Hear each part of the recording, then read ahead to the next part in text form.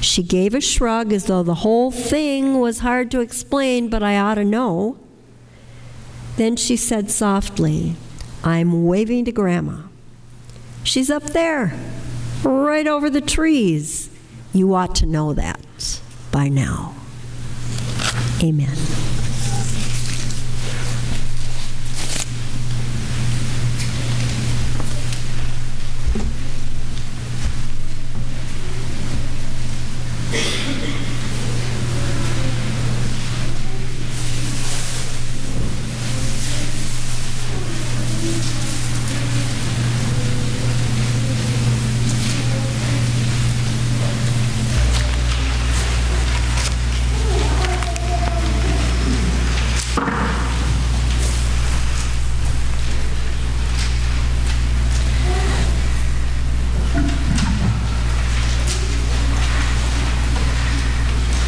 Please join me in the affirmation of our faith.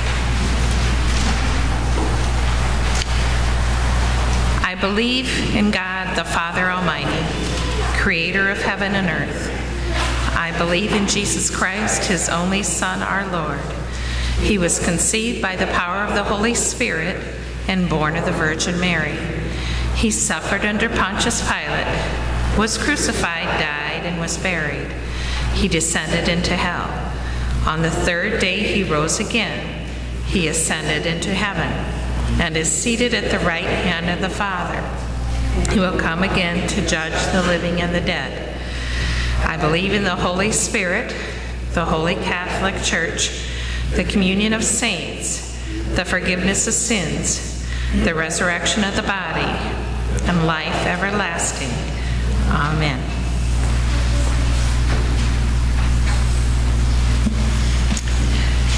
Each week we've been taking prayers of the church from the different hymnals throughout our history.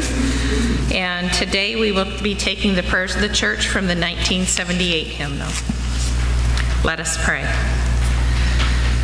O gracious Father, when you open your hand, you satisfy the desire of every living thing. Bless the land and waters and give the world a plentiful harvest. Let your Spirit go forth to renew the face of the earth as you show us your love and kindness in the bounty of the land and sea. Save us from selfish use of your gifts so that men and women everywhere may give you thanks.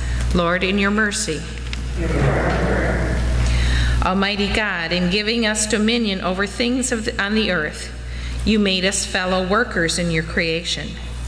Give us wisdom and reverence to use the resources of nature so that no one may suffer from our abuse of them, and that generations yet to come may continue to praise you for your bounty. Lord, in your mercy. Most gracious God, according to your wisdom, the deep waters are opened up and clouds drop gentle moisture. We praise you for the return of planting and harvest seasons, for the fertility of soil, and for the harvesting of the crops, and for all other blessings in which you, in your generosity, pour on this nation and people. Give us a full understanding of your mercy and lives which will be respectful, holy, and obedient to you throughout all our days. Lord, in your mercy. O God, in your love you have given us gifts, which our forebears neither knew nor dreamed of. Mercifully grant that we may not be so occupied with material things that we forget the things which are spiritual, and thus, even though we have gained the whole world, lose our souls. Lord, in your mercy. Direct us, O Lord, in all our doings with your most gracious favor, and further us with your continual help, that in all our works, begun, continued, and ended in you, we may glorify your holy name. Lord, in your mercy. Watch, dear Lord, with those who wake or watch or weep, and give your angels charge over those who sleep. Tend the sick, rest the weary, bless the dying, soothe the suffering, pity the afflicted, shield the joyous. And we especially lift into your hands today, dear Lord, Fred Voles, Harriet Avenarius and her family, Michaela Onken, Diana Ballou, Amy Miller, Becky Dawson, Ryan Lipstack, Alec Wilbright, and Irene. Into your hands we commend for all we pray. Amen.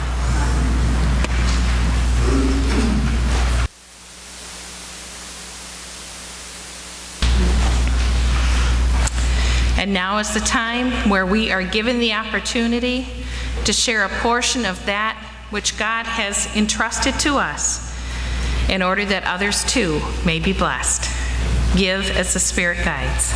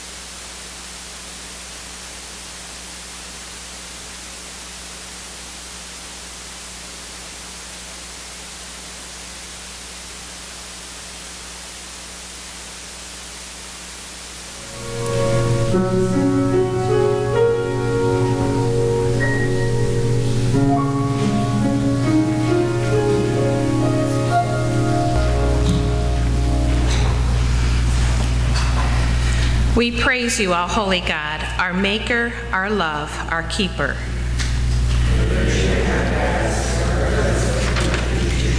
For the universe beyond our knowing and the places we humans call home.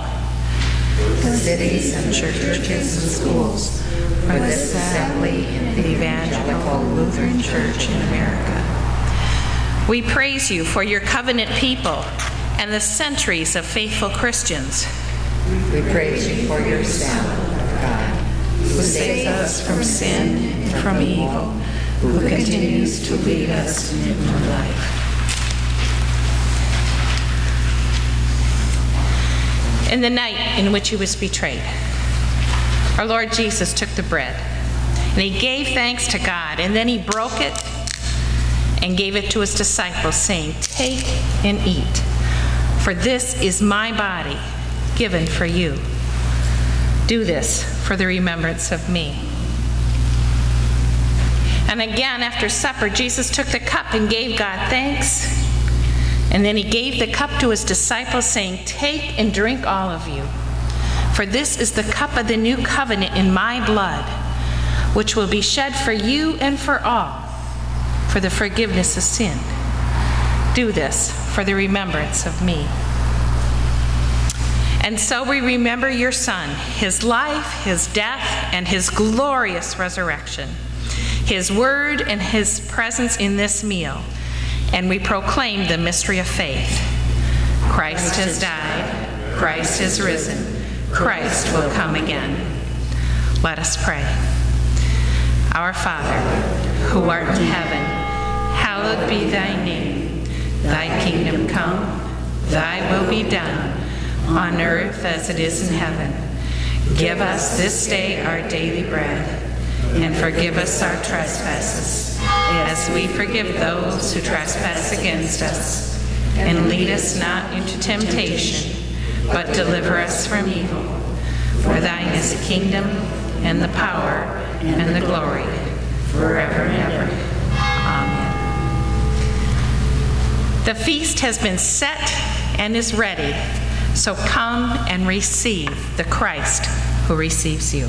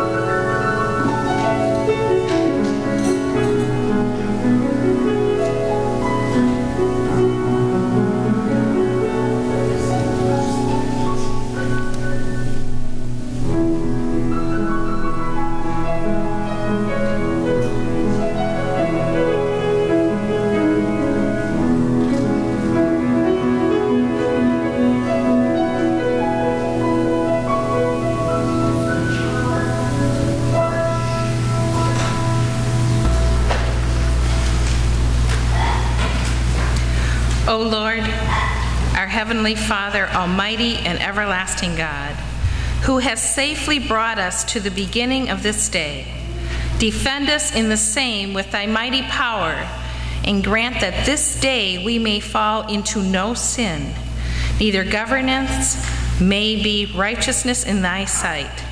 Through Jesus Christ, thy Son, our Lord, who liveth and reigneth with thee and the Holy Ghost, one God, world without end. Amen. Bless we the Lord. Thanks be to God. And the grace of our Lord Jesus Christ, the love of God, and the communion of the Holy Ghost be with you all. Let us join now in our sending hymn, which is on the back side of your insert, I Come to the Garden.